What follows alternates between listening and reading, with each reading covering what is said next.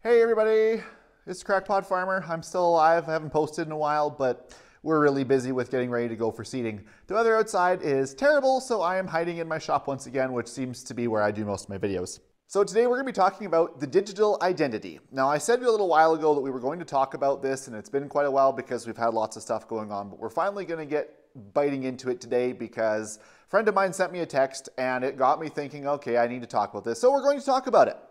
But first we're going to talk about something else, and that is a problem-solving tactic that I've kind of sort of developed over the years, and I'm going to use it to help explain the digital identity and the problems with it. This problem-solving strategy that I came up with, I kind of call the analysis of extremes. And it is taking things to the absolute extreme to see what difference a small change would make. Now, a pretty decent example of this is going to be fuel economy of your car. So if you want to know, like say, okay, if I put a 50-pound bag in the back seat of my car, is it going to make a difference in my fuel mileage? Well, the analysis of extremes method will say, put a 10-ton weight in the back of your car. Will that make a difference? Well, of course it's going to make a difference. You're going to make my car 10 times heavier than it currently is. Well, there's your answer. Your 50-pound bag is going to make a difference in your fuel economy. Not much, maybe just a little bit, but it is going to make a difference. So we're going to use this extreme analogy in order to try to see if we can explain why digital identity is not such a great thing once you get past the conveniences and the good-looking things on the surface. Now, YouTube is the main platform that we're using for the Crackpot Farmer because we're mainly a video presence, I guess you could call us now. So if you're on Facebook, for example, and you're not getting all of our updates, that's because we're putting them on YouTube. That is the place you're going to get them first, and that's the place you're the most likely to see them. We are linking things to Facebook, and sometimes I upload them directly, but please go to YouTube. That is going to be the place where you're going to find the most comments. You're going to be able to find all the videos there a lot easier. They're organized into playlists and stuff. So if you're not on YouTube, please move over there. That will be the easiest way if you want to continue to see our content. Now, digital identity is becoming a growing concern for us in the spoiler alert crowd. We used to be called the conspiracy theory crowd, but then we had to change our name because we were right so often. So now we're just the spoiler alert crowd. We're getting t-shirts. So the digital identity is when and where all of your personal information is in one place, accessible by anybody who needs access to it. So we're going to take what digital identity is to the absolute extreme to see what could possibly be wrong with a nice, excellent, convenient system like not having to need passwords anymore. So we're going to go on a bit of a story. The year is 2030. You own nothing and are wait a second, that's something else. The year is 2030 and the digital identity has been built back better and is functioning at peak capacity. All is well for the super well-connected and technologically advanced society that exists here on Earth. We all have some kind of a biomarker in us, be it a chip under the skin or something in your eye or, I don't know, something along that lines, a tattoo that goes with us wherever we are. It can't be removed, it cannot be erased, it can't be covered up, taken off, whatever. It is with us all of the time. Wherever we go and whatever we do is logged and tracked and taken account of. When we go to purchase something, we don't have to take our wallet with us. We don't need credit cards or anything because when we go into the store, it picks up who we are and where we are, and it watches us pick up every single item, and it just takes money straight out of our account and we walk out the door. We don't have to call the credit card company anymore. We lose our wallets. We don't have to call the DMV or the healthcare provider or the insurance provider because we don't have to carry our wallets anymore. Everything is linked to that chip. You cannot possibly forget your driver's license because it's always available and accessible to whoever needs access to that information. Same when you get home from work, your money gets deposited straight into your account. No pay stubs, no anything. I know we've had direct deposit for a while, but this is a little bit next level. Now, there still seems to be a bug in the system because taxes are still on paper and you still have to pay for them.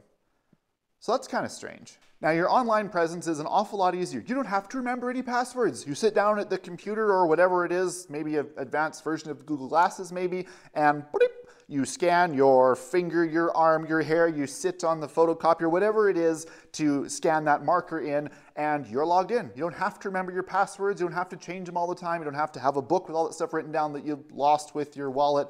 It's all just there. Applying for loans is easier, buying a car is easier, paying all your bills, anything having to do with money and personal information is a lot easier because it's all in one place and it all follows you wherever you go and it's accessible by whoever needs it. It makes life an awful lot easier. But your past, your spending habits, your business meeting with the lady at the office, it's all tracked, it's all recorded, and everything you do is calculated and tabulated. This is where things can start to get a little bit nasty. Y'all remember this past winter when a certain government decided to invoke the Emergencies Act to sweep away some unwanted civilians who were gathered upon some certain streets in a particular city or yonder a little ways? You remember that? Do you remember how bank accounts were frozen, how licenses were suspended, how business rights were suspended, how vehicle registrations were suddenly no longer valid? Do you remember those things? The government said at the time when they evoked the Emergencies Act that they wanted to make some of these emergency powers more permanent. With digital identity, that is an absolute breeze to do. Oh dear, it looks like Johnny Boy was hanging out with a spoiler alert crowd again. Looks like his plane ticket across the pond just doubled. It'll be a lot more difficult for him to go visit with his friends now. Oh, what's that? Did he say something against the United Nations? Looks like he's walking. His car isn't going to work and he's not permitted on public transport for the next month. Beep. He had the audacity to show up at a peaceful gathering and express his displeasure against how the way the government is currently handling things. Looks like he won't be eating anytime soon. And because of all the information that we have on him, we know which friends are most likely to help him out too, so that won't be a problem either. Now, yes, we're taking this to the extreme, but that's what I said. I was using this extreme analysis tool to try to show you what can happen with digital identity. This is taken to extreme, but it's not out of the realm of possibilities. While we're at the extremes, let's talk about medical things and how they could tie into this. Looks like Johnny didn't get his 5th poke at the local clinic this year. Well, you see, that's a public health violation and deserves a fine. Cha-ching! Oh dear, it looks like he is going to be missing 2 shortly. We may have to apprehend him and put him in a safe place until he understands that we know what's best for him. Now, in the People's Republic of Canada, the rule is that after 2 children, you must get sterilized. It's for the greater good. Your accounts will be frozen until you comply. Now, this all may seem really far-fetched and blown out of proportion and completely unrealistic, but this system is functioning to a certain extent in a country as we speak, and it has been for quite a while. Now, the country is the country that completes the phrase made in.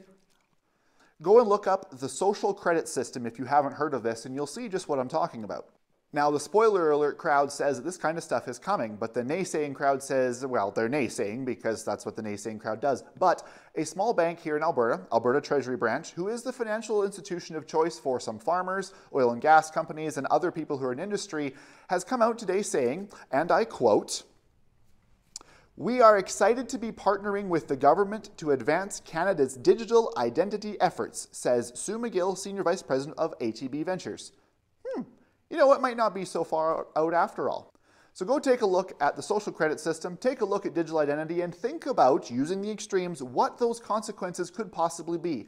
The surface convenient features are fantastic. I lose my wallet sometimes. I cannot remember any passwords, and my wife knows most of the banking stuff because, well, I know the farm stuff because that's my job. So the convenience of the digital identity system could be awfully convenient, make things a lot easier. But there are problems when the government, who has shown they can do whatever they want whenever they want already, when you give them more power and more control and put all your information in one little nice neat bundle for them, we could be having some serious problems. Thanks for watching, guys. Please put your questions or the future topics you want me to cover into the comments below. I do read them. I do take them into account.